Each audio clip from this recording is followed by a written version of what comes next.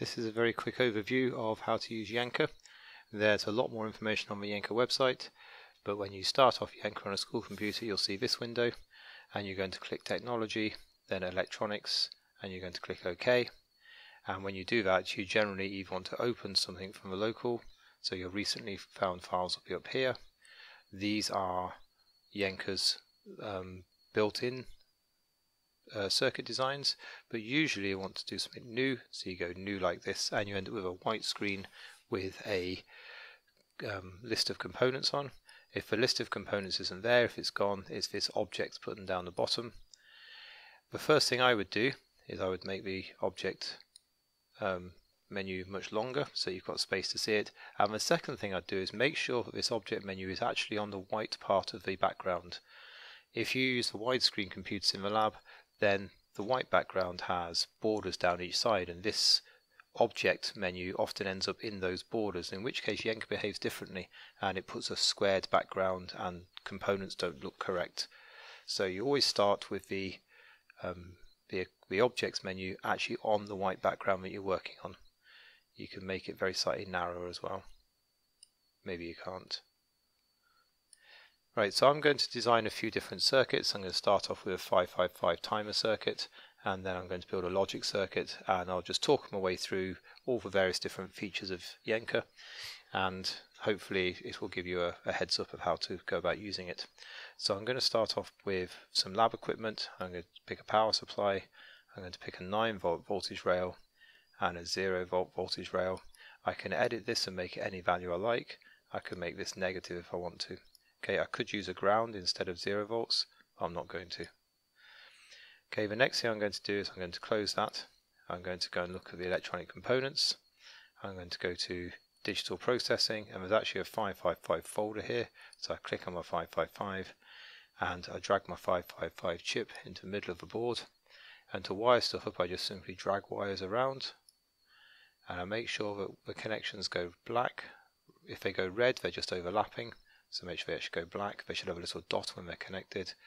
I'm going to connect my pin 1 to 0 volts, and I'm going to take a capacitor. Now this is an electrolytic capacitor, so I actually want to go and find analog processing, passive components because they don't need a power supply, a regular small capacitor, and the value should be 100 ohms. So I've clicked on the value and just changed it. I could also click on the units and change them if I wanted to. And then I'm just dragging the wires around to wire it up. So that's my capacitor connector pin 5. I'm going to go back to my 55 timer circuit. I've got a resistor here, which I'll make 1K. I've got another resistor here, which I'll make 10K. And I've got a capacitor here, which I'm going to leave as, well, I'm going to make it into 22 microfarads actually. Okay, and I'm going to connect all these together. Okay, and then these ones go to pin 6 and pin 2, so I'm going to connect them together, and the other one goes up to pin 7, and what you'll see is immediately it starts working. If you want it to be less annoying, press the pause button. Press the pause button again to get it working. For my LED I need to go to the output section. I want to use light. I'm going to take a resistor, which is handily there, and a light emitting diode. If I want to turn my resistor over, I grab a little circle. That enables me to put components horizontally. I'm going to wire up the LED. I'm going to see there that I have a nice flashing LED. So everything's good so far, all absolutely hunky-dory super duper. So that's my 555 circuit built. If I wanted to change any of these tracks, then if you click on them you get little handles so you can move them around, so it makes it quite nice and easy. If I make the resistor 10 times smaller, 1K, then you see the LED flashes an awful lot faster. If I make the capacitor 1000 times smaller, 22 nanofarads, then you'll see that it appears to have no effect, but it does have an effect. Yenka changes its timescale so you can always see what's happening, so don't believe the timing on Yenka. It might just be making it up. So I'm going to make this 100 now, and now we have a nice slow flashing light like this. If we want to look at the output, we can go to Presentation Tools. We can actually put in instructions, questions, pictures, text, but one that you all like to use is the graph.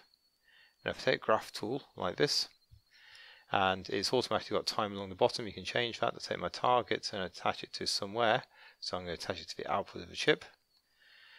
And what you should find is that as it runs, that didn't do it, I need to click property, sorry.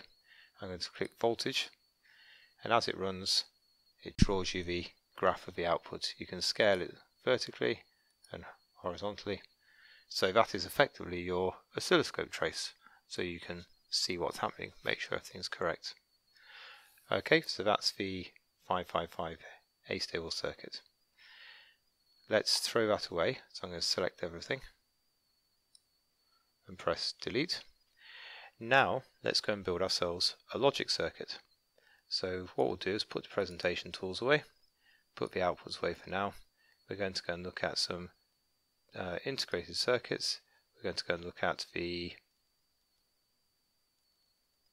I'm lost. Digital processing, not integrated circuits, my bad. We're going to go look at the digital processing 4000 series logic gates, and I'm going to go and choose an AND gate. Nice and simple. No power supply is shown, so what I could do is I could wire up switches and resistors like we normally do, but in actual fact the easiest thing to do is to wire up logic indicators for my LEDs and wire up push buttons. This push button is just one we just press and let go. This push button is a latching one, so what latching means is you press it and you hold it. So I can wire these up to my logic gate. So if I press this one, it comes on. If I press this one, then the output comes on as you would expect, which is great. And the little red bar meters show me the voltages. Now if I take the logic indicator away and I go back and put on my output, I put on my light emitting diode, and I put on my resistor, and I put on my 0 volt section, which is in the power supply section, remember? Okay, and now when I press the button, you see the LED is very faint, it's not very good, and that's because the chips are all designed to run at 5 volts, but the LEDs are expecting a slightly bigger power supply. The simulation makes them bright when they're used with a higher current. So let's see how we can fix that. Well, we right click on the screen, we go to properties, we go to electronics, okay, we go to supply voltages, and we make the 4000 series supply voltage 9 volts, which is what we're using it at. So that's setting the supply voltage for this AND gate here to be 9 volts. And now when I press the button, my LED is nice and bright because it's getting enough voltage. Okay, so that's quite good.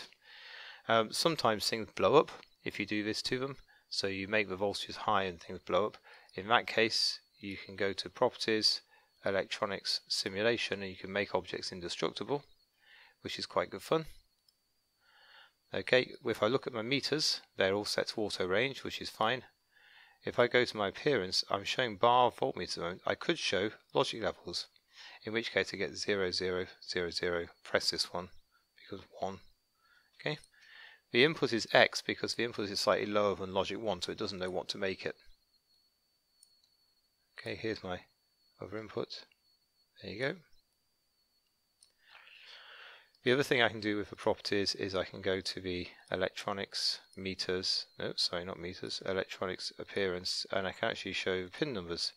So what I can show there is pin 1, 2, and 3 on the chip. So there's an awful lot of stuff you can do with Yenka. Okay, if I wanted to wire up a counter, just trying to find one. Okay, so I'm going to go find a Schmidt trigger. No, I'm not. I'm going to go and find a flip-flop. And find a D-type flip-flop just here, like this. And what I can do with a D-type flip-flop is, instead of having a push button, I can use a variable input. So in the logic section, I have a clock input, like this. So what's a clock input? It's just constantly going on and off. Okay, and again I can measure it with an oscilloscope. Or if I don't want to do that, what I could do is I get rid of that and I get my signal generator, and my signal generator, right click on it, properties, I could make it have a square wave.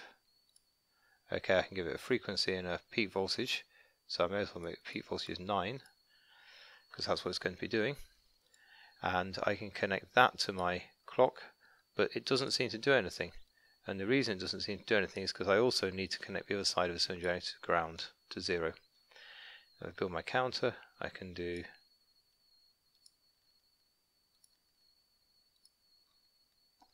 notice I don't have to connect set and reset to ground, but it's good practice too. So I'm going to take set and reset down to ground.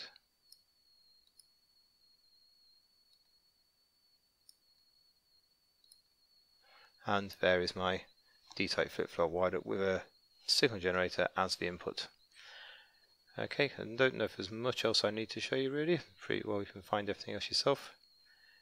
Just have a good look around. The output is the output you should expect. The inputs are a bit different. So if I go to the input section, what you end up with is all your switches just here, different types of switches, and then different types of sensors. So there's your LDR with and without the lamp, thermistor, etc, etc. Also your potentiometer is in the input section for use of the op-amp circuits.